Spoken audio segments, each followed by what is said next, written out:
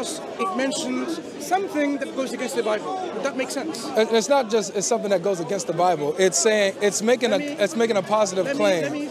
Let me rephrase what I'm saying. Okay, go ahead. If you didn't know anything about Christianity, would your rejection of Islam still be valid the way you explained just now? Yes. Right. So the Quran says Christ talked about someone to come after him, whose name will be Ahmed, and you, whether you're a Christian or you have no knowledge of Christianity, you think because of that you reject Christianity. Yeah, and here's the reason why. It's because if I'm investigating the claims. As an investigator, you know, I'm trying to verify, okay, is he telling the truth here? So when I go and I investigate and I don't see anywhere in any history where Jesus mentioned Ahmed to come after him, I'm like, oh, well, this book is false. It's making a false claim, you know? Very interesting.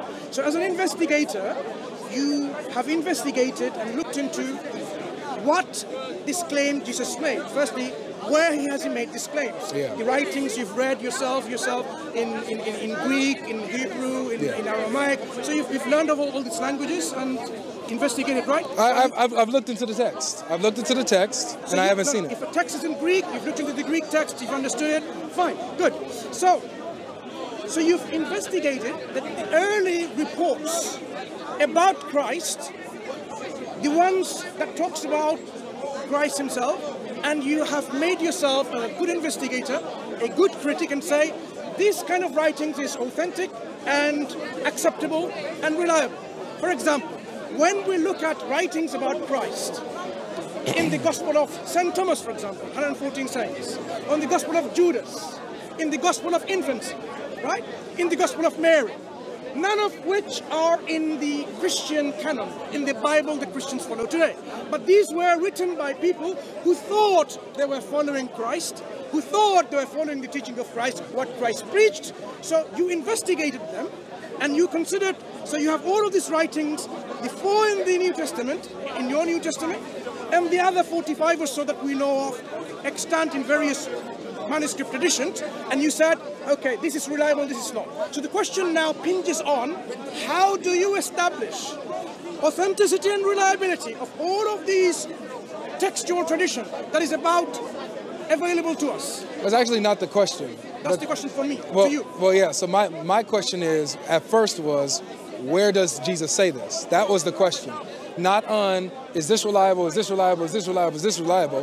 When we look at the text of all the claims of what Jesus said, we do not, Where do you look? in the earliest testaments that we have of his words. The New Testament. That's right. Again. No, well, that's what we have. What I'm saying. Well, wait, can I land this? I will let you speak every. I want to clarify something. Yeah, but let me land this. Huh? Let me land. But you misunderstood my question. No, I'm trying to explain my point. But do you understand my question, though? I understand your question. You asked me how. So this is why I'm saying this, because you're changing the conversation to how do you determine what's reliable? Yes. My question is no. It's not that. My first question was, does Jesus mention the Ahmed, and if so, where? I haven't seen anywhere where he does that. So if you can provide that for me, that would be beautiful. Sure. So this is what I'm trying to establish. Okay. Whatever Christ said or not said, let me just remind you, if you didn't remember, there are reports in some Gospels, Christ is saying something like this. I have many things to tell you. Many things. Not one thing, not two things, many things. But you cannot bear them. But when I go, he will come and tell you. That means whatever Christ said, he said many things, but he didn't actually tell them, these disciples. So the things that he didn't say, that also did he tell to someone else, number one. Because he didn't tell them, right? Like he didn't meet Paul in real life when he was alive. He did.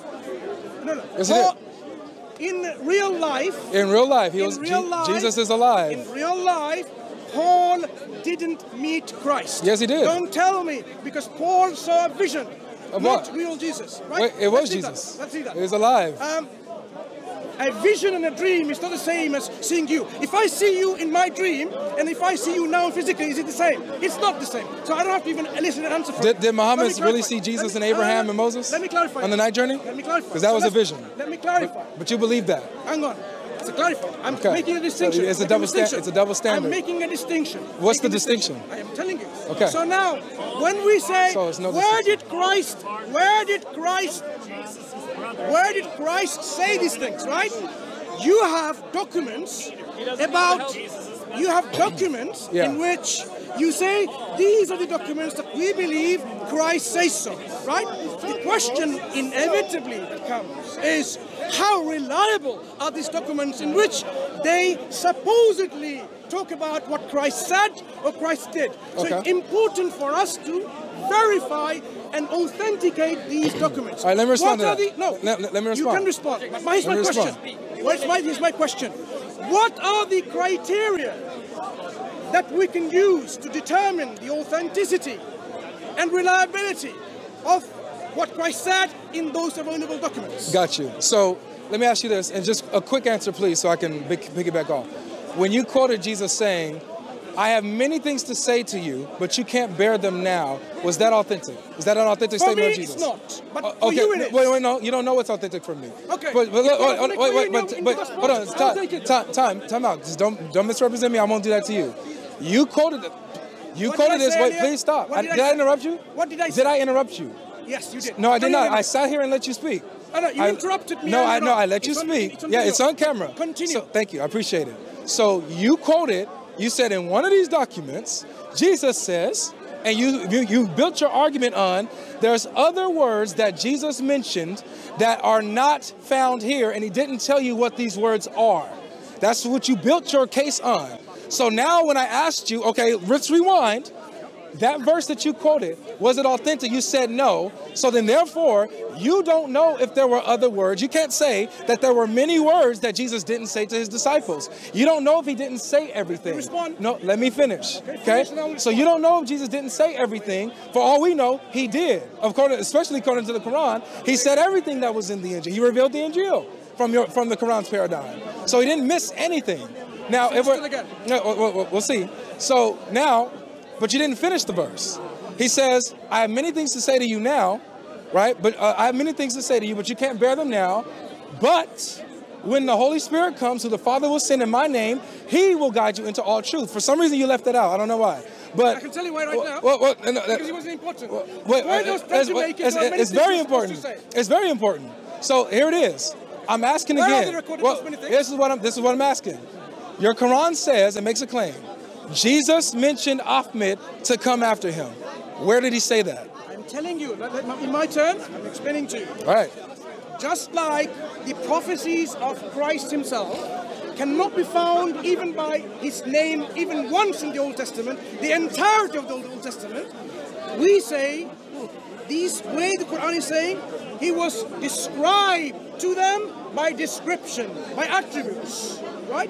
So the prophet was known to them, not only by, like, this is what it says X, Y, and Z, but it was all known to description. Just like the absence of every single book of the Old Testament in which the name of Christ is not even mentioned once. You assume it's referring to Jesus. It might well refer to Hare Krishna, right? So now, let's come back to the point I'm saying. When I say Jesus says many things, I didn't say this was authentic to me. I am saying, you consider Avery, this part authentic to you, binding to you, not to me, to you. So from your own binding, at least, you should say, right, I agree there were many things you were supposed to say he didn't, right? So the question I asked you again, which you didn't answer, is this. The criteria of determining authenticity and reliability. Let's go and hear once again. Okay. Okay. So you mentioned how, you try to make a parallel, how Jesus, the Old Testament prophecies about Jesus, he's not, I'm responding to you. I'm responding to you because you didn't answer my question. Direct question. Yeah, I asked the direct, I asked the direct question and you didn't answer me. What was the direct question? My direct question was, your Quran says Jesus mentioned Ahmed.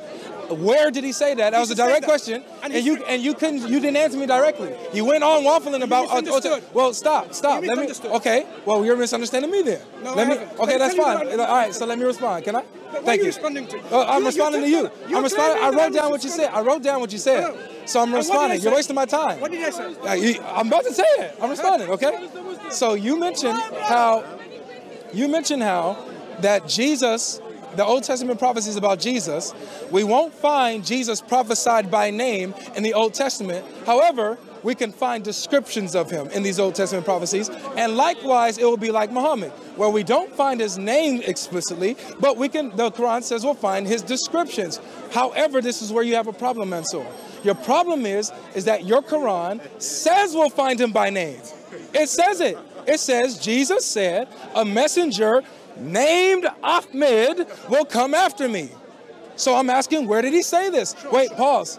So this is where it's a false equivocation. It's not the same thing. It's a false parallel. With Jesus, the Bible doesn't say in the Old Testament, we'll find the Messiah by name. However, we do. Isaiah 49:6, it mentions Yeshua, the salvation of Christ. So we do find him by name. Wait. So pause. Look, here's the thing. Don't make claims. Wait. Here's a discussion. No, yeah, this is. I am. You're not but I need you to engage with me. So look. You said that we find descriptions of Muhammad, right? We don't have to find his name, which it says that elsewhere in 7157 that we find him written. Okay, that it doesn't by name. Do you have the Bible? 61 verse 6. Finish what you have to I got you. Thank you. Because you don't seem to be engaging. Well, I'm engaging with you directly. You're not engaging with me. No, you're not listening to my clarification. Wait, hold on. Let's listen to each other. 61 verse 6 says Ahmed is mentioned by name. Where? I'll answer again. You do not have the document surviving, and I'll tell you why. Wait, say that part again? Sorry. Repeat yourself, I didn't hear it. You do not possess the documents in which we can find these names, and I'll tell you why. Because Christians have been, as well as the Jewish people, throughout the centuries, corrupting these so-called words attributed to the prophets and messengers. Beautiful. And persons. Beautiful. For example, beautiful. I alluded to you how the corruption took place. You just threw Muhammad under the bus. Even in the first 400 years of Christianity, people were corrupting the text left, right, and center.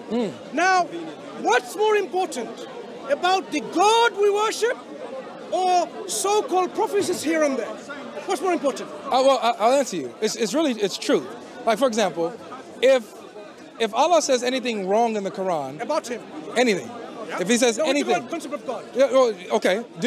Can God be wrong about anything? Let me answer. No, it's a yes or no, please, because it's my turn to speak. You want me to answer hold on. In a controlled way? I got you. Hold on. Can God be wrong in anything? No! Can God be wrong about anything? Let me answer. It's a yes or no, so I can continue. Do you want me to answer? No, it's okay. So the answer, as we get from the crowd, is a no. Okay, I hope you agree. I don't know. You might be irrelevant. A little heretic. Allow me to answer. We'll see. I don't know. So the answer for the crowd and most Muslims will be no. I'm speaking to you. And I'm just letting you know that you're a heretic. It's very fair. It's very fair because you won't. So I need to ask your supporters. We got to ask the people. You didn't answer the question. You didn't answer the question, Mansur. Ask him again. Okay. Can God be wrong about anything, yes or no? Are you finished? Yes or no? Let the crowd tell him. Ask him. Is he finished? It's a yes or no, so I can continue. Are you finished? I'm asking this for a reason. I am going to answer, but I don't want you to interrupt. All right, pause. Yeah, so no. So it's okay. No. It's a no. I don't want you to answer. I don't want you to answer. It's okay. It's okay. I don't want to talk to you. Well, that's fine. Because you look. Don't run away now, man. Don't run away now, man. Come on, man. Don't run away now. Come on, Mansur. Come on, Mansur. Yo, come on, man. Come on, man.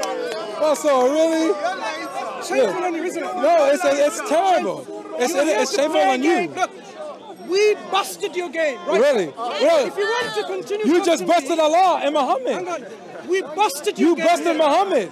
I'm about to show you how. That's why you don't want to answer. If you want to engage with me talking, that's why you don't want to answer. That's why you don't want to answer. We busted your game. That's why you don't want to answer the question. Have you finished? Okay, how about I'm going to just respond. Have you finished your question? No, I haven't. Okay. Finish your question. Okay, thank you.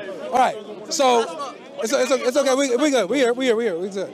So the question was, Can Allah be wrong about anything? Mansur refused to answer the question, but everybody else answered yes. Everybody else said no. Whoa, relax. Yes, I did. Yes. It's a yes or no, Mansur. It's a yes or no, Mansur. Mansur, we right here. We're here. We're right here. Focus. That really shows the intellectual maturity of the Christian crowd. Hey. The Christians have the intellectual capacity to answer a simple question. Hey, good job, Christians.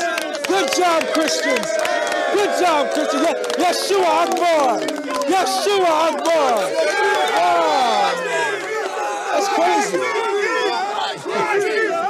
That's crazy. Come on, man.